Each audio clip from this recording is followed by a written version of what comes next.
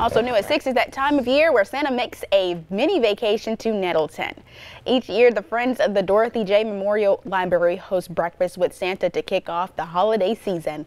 This event also served as a way for the library to raise money to renovate the local history room and help with maintenance. Children of all ages dressed in their pajamas, telling Santa and Mrs. Claus their Christmas wishes, hearing stories, and eating until their heart desires. Employees say this event means so much to them and the kids. There's always a couple of kids every year that's going to tug my heartstrings.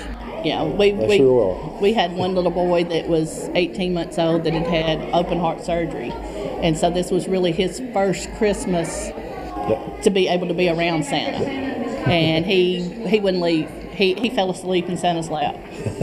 So it's a lot of fun just seeing the magic to come back. So. To make sure your child's Christmas wish makes it to the North Pole, they can drop off letters right now until December 16th.